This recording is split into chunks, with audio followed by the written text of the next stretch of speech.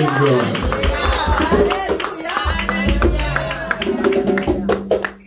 I wanted to start with a trumpet, but there's something that I must say. Amen. To your grace, to the apostle, to all the bishops, to all, you may say it, thanks. To all the esteemed people in the house, to men and brethren. I had a vision last night. And when I went into the church, I know I asked the pastor, I said, what country are you from? Because I know it wasn't American. I know it was some base somewhere. Right. And when I went to Pastor Jens, I said, no, I ain't asking that because I ain't seen I need to ask that here. So I was anxiously awaiting to come here. But you know how the thing go when you read by Pastor Jen and when down they want to take out a pity and everything, and you know, I couldn't deny them because the thing running away that I couldn't sneak out. Because they're anxious because, you know, I am so impressed with Porter. I can tell she's a woman of order, she's a woman of love. And I needed to see the source. And I come here and I bounce up, come young. Hallelujah. And I say, well, double love, double love. You know, and you know, I was almost brought to tears just now with your reception because I felt beloved. And it is good to feel love. You know, a lot of times this tone that the builder refuse really has the ability to become a head cornerstone. Because when you know how to be rejected, then you know how to be accepted. Because sometimes the things that you are denied in your youth allows you to know how to cherish things as you mature. And that's why we must understand that in this life we must understand purpose. Hallelujah. When I listen to the minister speak, I say, he have a twang voice, so I know he has something inside there. And then when I hear him speak a little more, you know, I didn't need to ask the question again because he said it. Now the first thing I look at in our house is to see the order in the house. Hallelujah, because a house without order will not stand. I don't care how much gift the house have. Are you with me? A house that has no order will not stand. It's going to be a whole heap of spiritual garbage one day. And I say that with no apology. Because we must have order in the house. And I sat there, and you know, he said, you know, search. I love to search. I don't go anywhere without searching. I don't go anywhere without searching. I sat there and I look at you behind. And I say, if you have that office and you can sit behind there, that starts showing me humility. Come on now. And then I hear you talk, and when I hear you talk, I say, that's a powerful woman. Yeah, and you know, God tell me that you don't do healing enough. And that's something He gave you to do. And you don't get into the healing enough. I just saying as God have me talking. And God said that you are a woman of faith. So then I know you have already been through some stuff, trust me.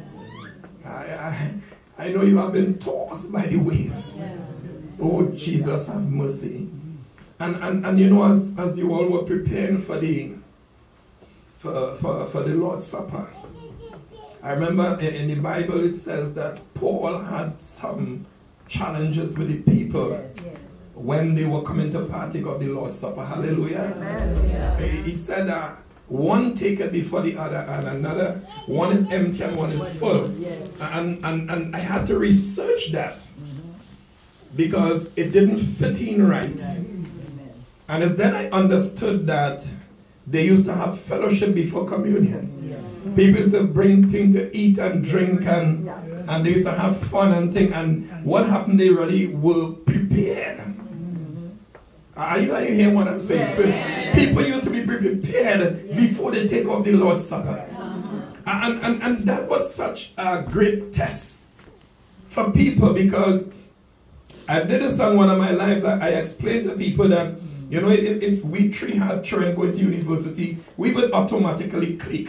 Right. Hallelujah. Right. And if you three had sportsmen, you would automatically click. Right. But what would happen is one group started to think they were better than the other. So they decided we would keep the best for ourselves. So they started to segregate. And what happened is Paul was saying, listen, this thing is not about segregation. This thing is about unifying the body. Because there's one body, and I often tell people, I do not care how gifted you are. I can tell you that a lot of gifted people in the church just get trouble. Yes, come on. The people that are gifted always believe you need them more than God needs them. Hallelujah. And that's why a lot of them end up in some situation, and then they had to be dragged back to the church by the Spirit of God. Hallelujah. They always run out. Now, I'm not saying that there are those that don't possess that. What I'm saying, you know, it just goes with the territory. Yes. Hallelujah. And they get to one, they don't think they need to train. Yeah. Hallelujah. Ever notice some people when they're good at something, they don't take time to train until one day when they get the spotlight and they boss. And then they realize, oh my God, God put them to shame. Then they realize. And we somehow fail to understand that when we talk about eating and drinking, we actually talking about preparing your body to be a living sacrifice. Can I say that, church? We must understand that once you have partaken of this stuff here, it means you must now go outside there and be tried and be tested, and you must not be found wanting, because you will have been placed in a position where Christ himself and the Holy Ghost will be standing with you saying, just hit me, let me turn the other cheek. Oh, you don't miss that, you know.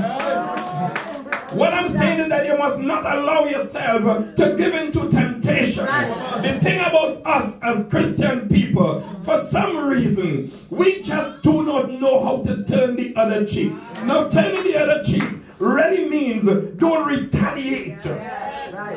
Hallelujah. It's not literally nobody slapping you, you know, because I tell you, you're out there and somebody slap me, you could have some trouble. You're going to have some trouble. Hallelujah. And they're going to get a holy slap back. Hallelujah. And then I will get some water and say, may the Lord bless you. Oh, Jesus. Yes. I'm just saying we must come to the knowledge of the truth. Don't say you want to know God and want to know him halfway. Anything, I am a tailor by trade. And everybody that train under me, I can't beat them in a race sewing their pants. I taught them. Oh, don't miss that. No. You see, I'm not teaching you to be under me. Oh, Jesus. I'm not teaching you to be under me. When I start to teach you, I'm teaching you because greater is he that is in me than he that is in the world. And I know that I must pass on to you one day. So when I have to step back, you must be able to step forward. Oh, Jesus. Have you ever seen a runner in a relay try to run two legs because he think he's fast? He will never beat the freshman. The freshman can be slower than him, but he's a 100-meter runner. Yes. Oh, Jesus. And the second 100-meter, he will never be able to beat him. And that is what we must understand. I can tell you that the succession planning is already put in line in this house. Hallelujah. And I want to tell you, some of you have been watching for elevation and walk right. Some of you who are sitting here, a couple of you, young ladies, you are being watched to start as a deaconess. Hallelujah. And then you will work your way up. So you don't know how. Hallelujah. You don't know how to walk. And you know how to talk. My mother had a way. she used to give me some just in case licks. You ever that in Trinidad? I used to get just in case licks in Trinidad. Oh Jesus, I can imagine. When you get in just in case licks, what happens is really a reminder to be good. Yes. Are you with me? Yes. So you just have to remember, be good. Yes. And that is what God does with us. The Bible says, whom God loveth, He chastens. Hallelujah. And because of that, it doesn't mean that God allows us to do some stuff and then, it means that He knows that we are going to stray from what we're supposed to do. And as we stray from what we are supposed to do, He has no choice but to bring us back to the fold. That's why it says, my shepherd will supply my need. Jehovah is name. In pastures fresh, He makes me feed beside the living stream. There's a little video all over YouTube, Facebook, wheresoever, with a sheep that this man goes down in a trench. He takes the sheep up, put it on the bank, and by the time he's coming out of the bank, the sheep go on and jump right back in the trench and let them go down. And I say, Jesus have mercy. That's really what we do. That's really what we do. But there's something else about a sheep that I learned. I learned it some years back, but them time I wasn't interested in this business. They say sheep blood is an antivenom to snakes. Hallelujah. Hallelujah. And I dive in that. It's not a goat blood.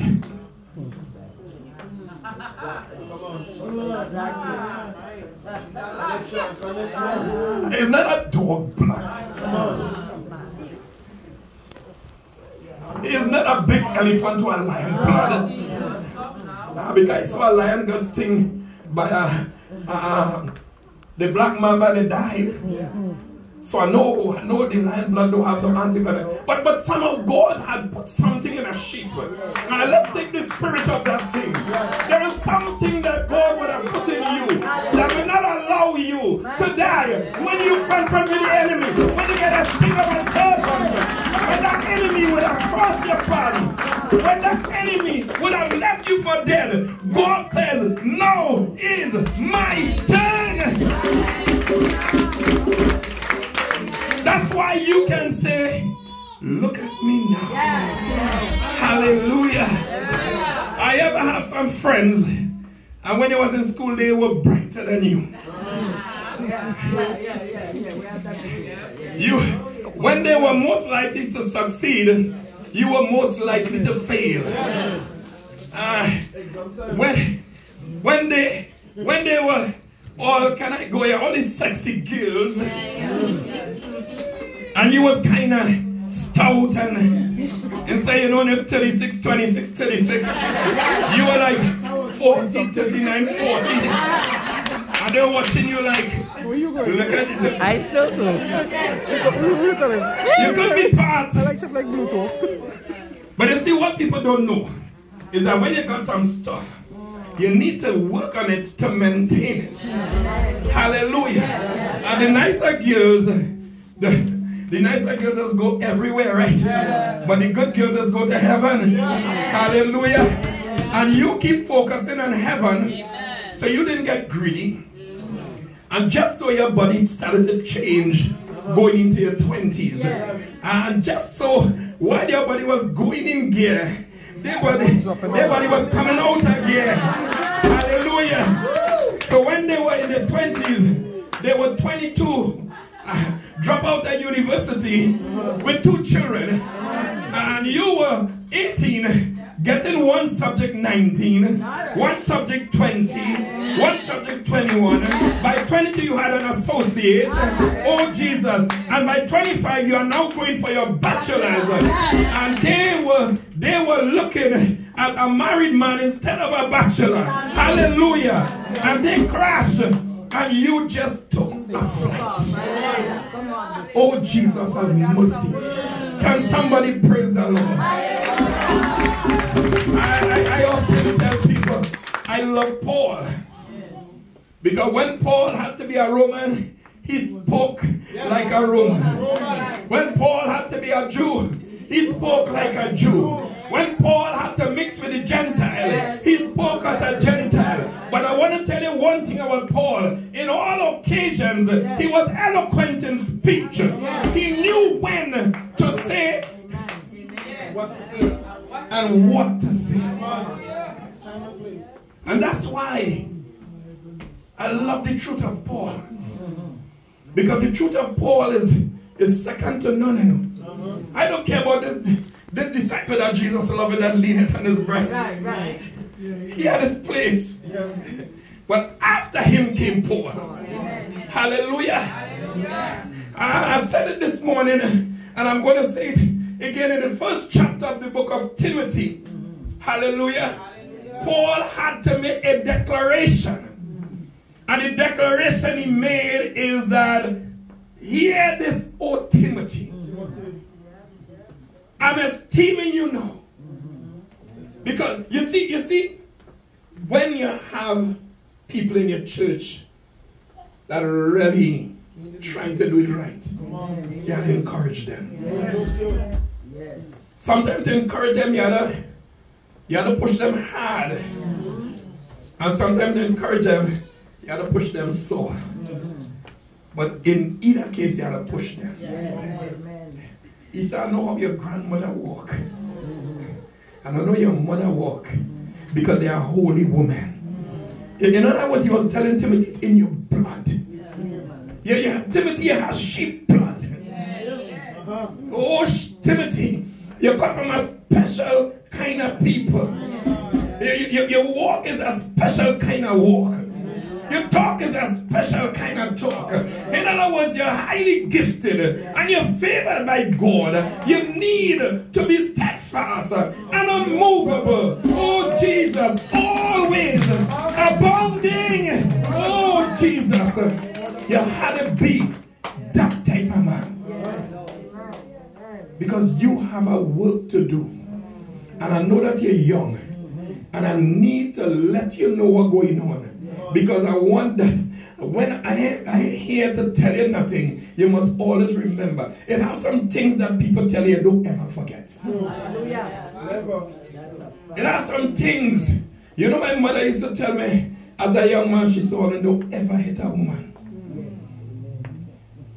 She said, I have sisters and they wouldn't want to hear nobody hit your sister. And that never left me. Hallelujah. I recently had to deal with some situations and I had to go back and research some stuff, and in researching that stuff I realized that one of the big problems with people in this world is they don't know how to forgive. Unforgiveness will mash up a church. Unforgiveness will mash up your life.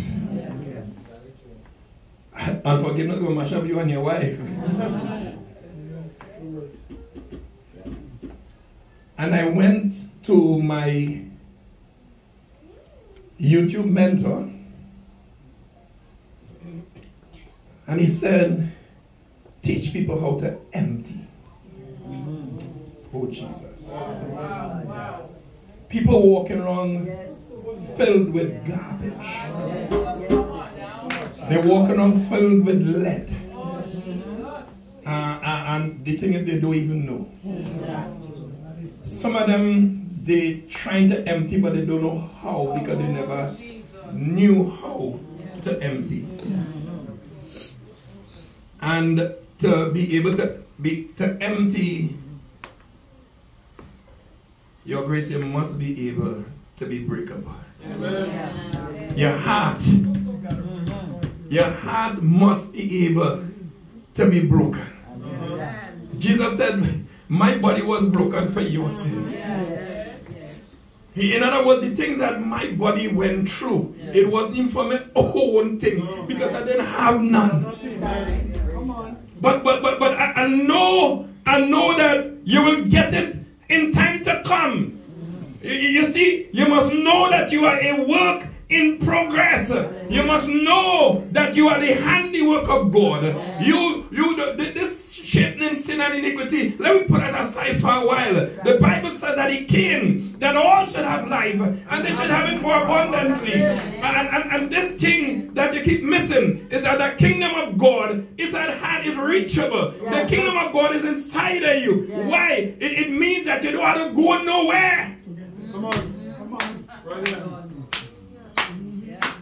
That's why you don't have to go to the priest, but you must understand the work of the priest in the church. Glory to God.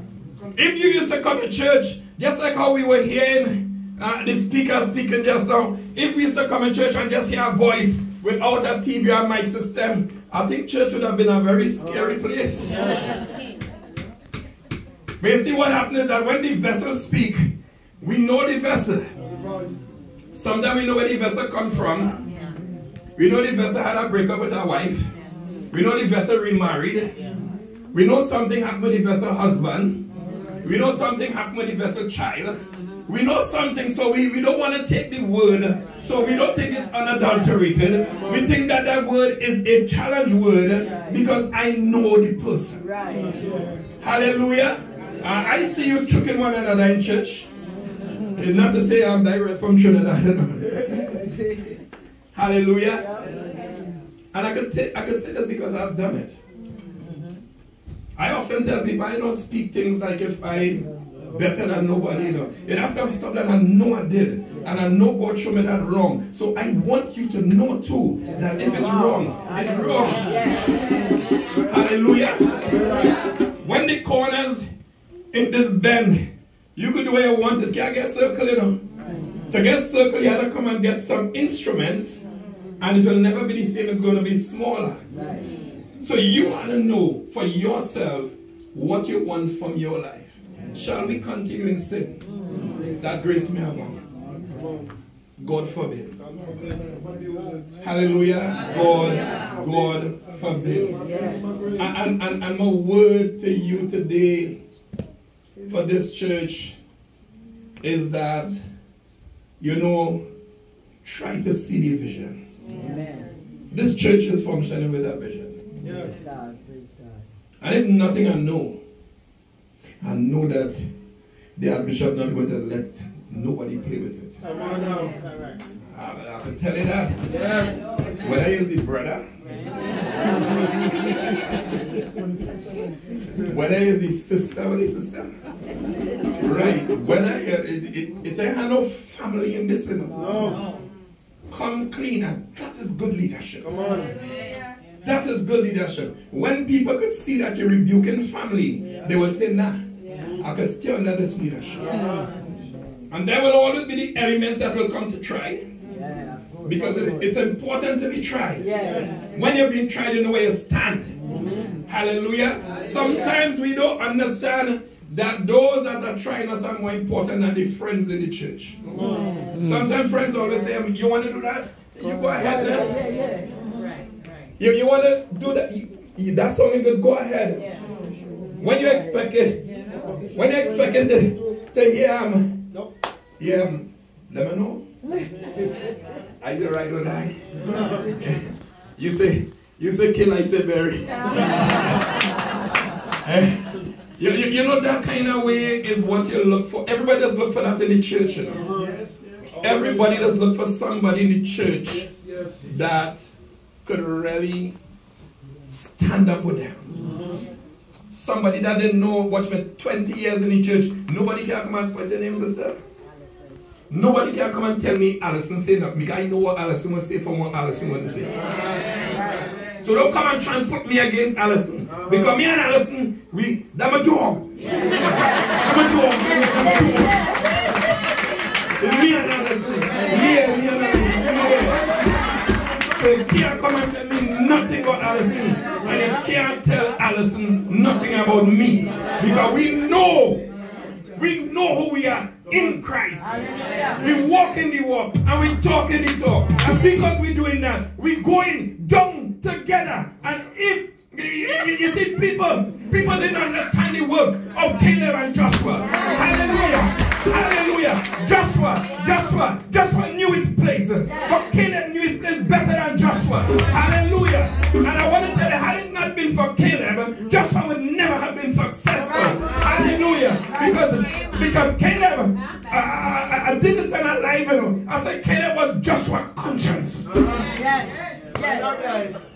Right or die. Hallelujah. When that guy went into the tent, when they got the instructions, when they go to Ai, don't take nothing. Oh Jesus. Just do what you had to do and come out. But I couldn't pass I. He said, "No, boy, this cup nice.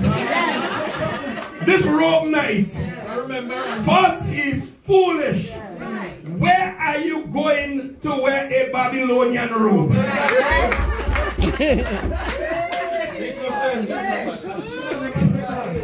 As soon as you put it on, they run into Joshua. Joshua is not a news carrier, not like the Amalekite who went to David. I want to tell David, well, I saw your enemy Saul, and I know, and all he said in his mind is, oh God, I might get a cup, I might get a robe, I might get a ring, and David going to well reward me here. And he started nice up the thing and tell David all what. Well, David already happened is this. I saw Saul and Jonathan, right? And we be telling David, right? Right. And David say, right. And I know that your enemy, right? And David was like, right. And I see him wounded. David was like, And I know that it's all them years and troubles he give you. So here what? I'm going to finish the job for you. And what when look, I come now. Look, I have proof. I have proof. Sometimes when we run, we out in church. Oh, Jesus. Expecting to get favor. It's a dangerous thing to run your mouth in church against the Lord's anointed. You see, you might be doing a good thing one way, but the elder don't know you just run mouth. Hallelujah. And David said, you dare put your hand on the Lord's anointed. No matter what the minister them doing, do we fast and out of place. That's right. No matter what the elders in church doing, do we fast and out of place. And let me tell you this, and don't forget it, you ain't walk the walk them walk yet. The mistakes you are about to make, you might be so ashamed you will stop coming to church. So remember, the Amalekite got killed. David say, David didn't even have time to do the work. He said, watch man, put him, the statement was let him fall on the sword. And he fell on the sword and he died. And the Bible said David went and fast. And he weep. And all the men weep. Because why? They are not. Sometimes people don't even know the love that you have for them and they're prosecuting you. Sometimes you're showing people love and they're prosecuting you. Hallelujah. I want to share this with you as a testimony. And then I will take my seat. Praise God. I pastored a church in Trinidad for 17 years. I came from Mount Pisgah in Faisaban. I went to, as a deacon, they sent me to a church in Penal. I know I don't take any and anything. Well, I could tell that, right? I real cool and humble. Me too. But see when it comes to the business of God, you better get your coordinates right. When God tell you to tell me something, because watch me, you have to come right. And the mother in the church started we had an issue about something on the altar. And a meeting was called, and when the meeting was called, let me say I win the conversation.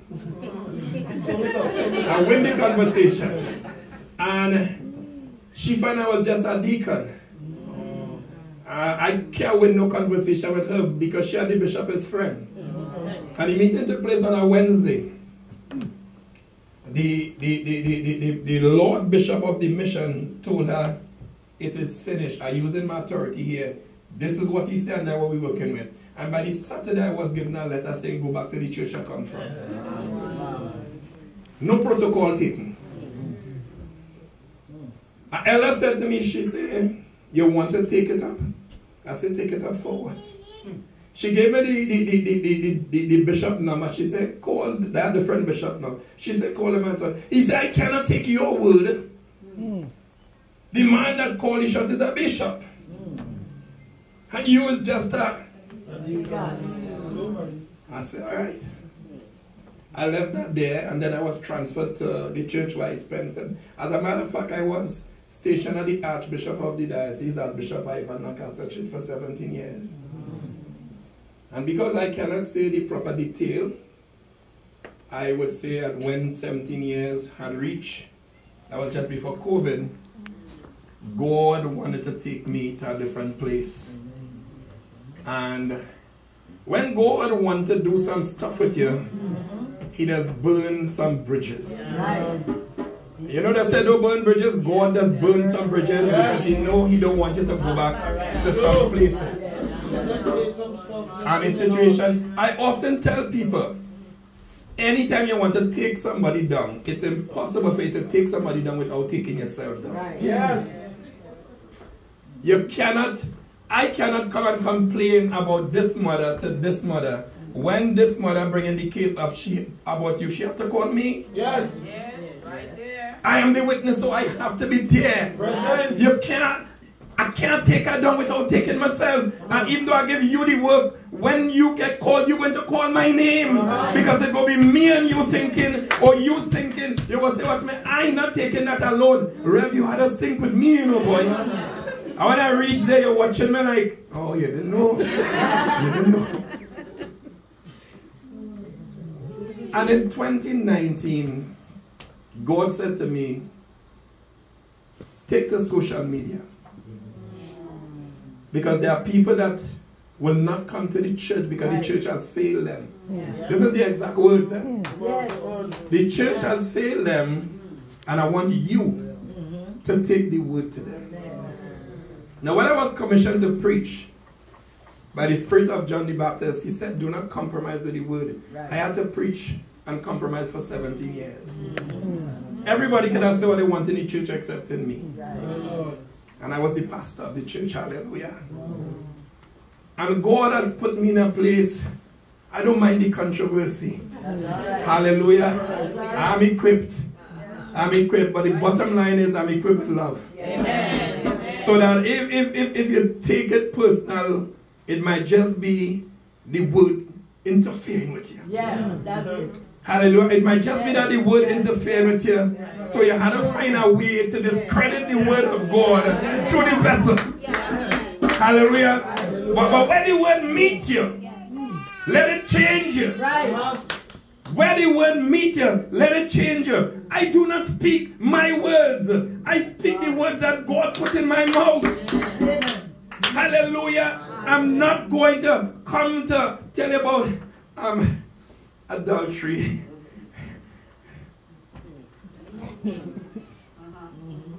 Sometimes I have to tell you, horning. Yes.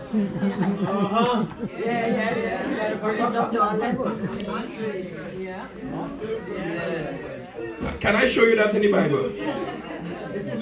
Can I show you that in the Bible? Jesus was trying to get some people to understand the world. He said the world is the field. And then he said the wheat and the tare had to work together. He said to another one, you have 5 husbands.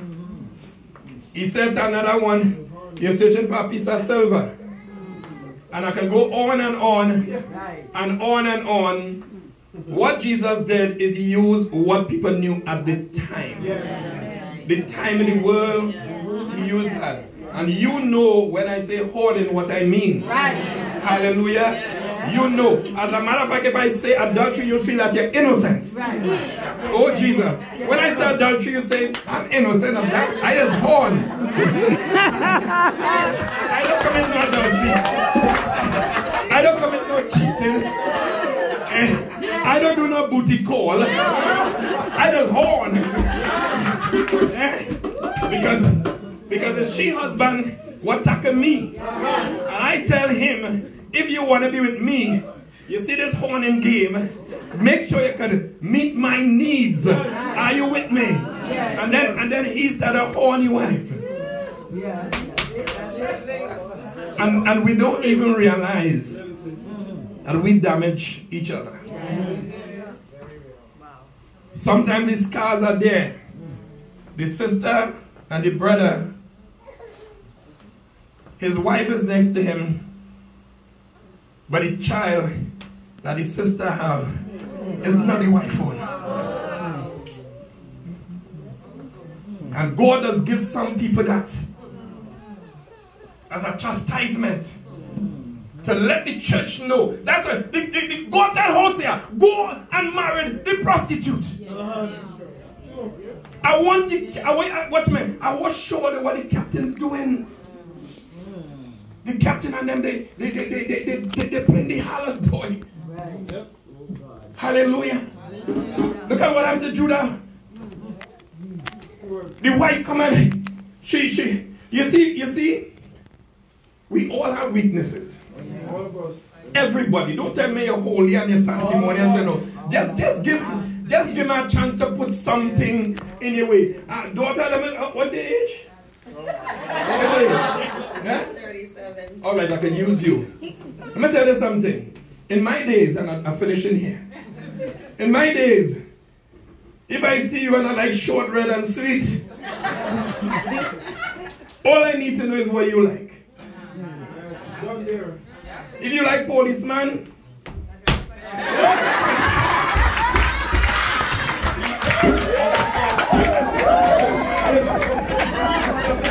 if you like fireman, I water. Are you with me?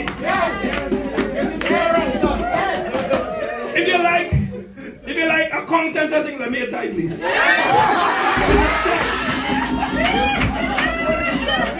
Yes, man. Yes. I'm talking to you and tell you, financially. Financially, I'm able.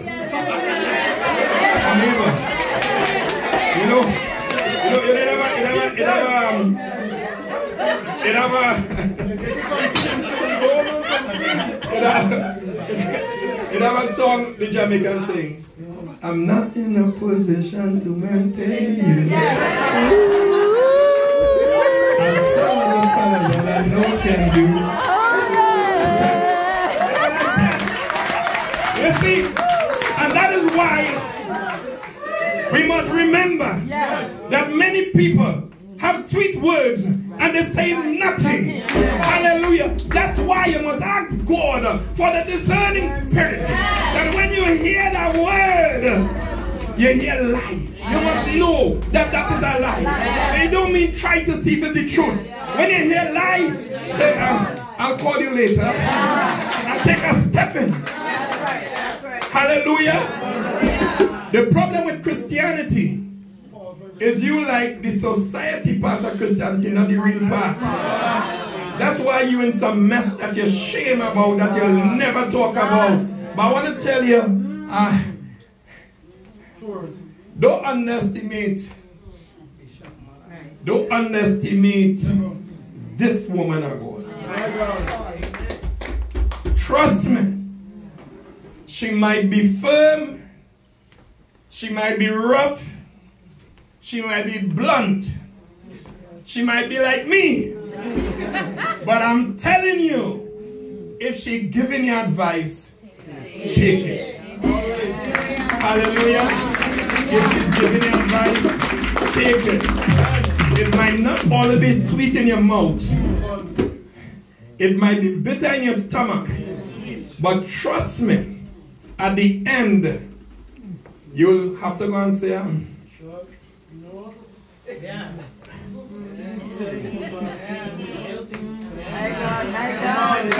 sorry.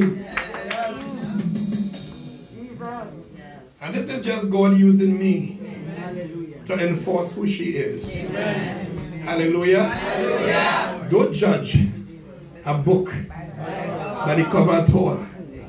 Many people will be looking for signs, but there shall be no sign but this, that you shall see the Son of Man coming with clouds in power, might, and glory.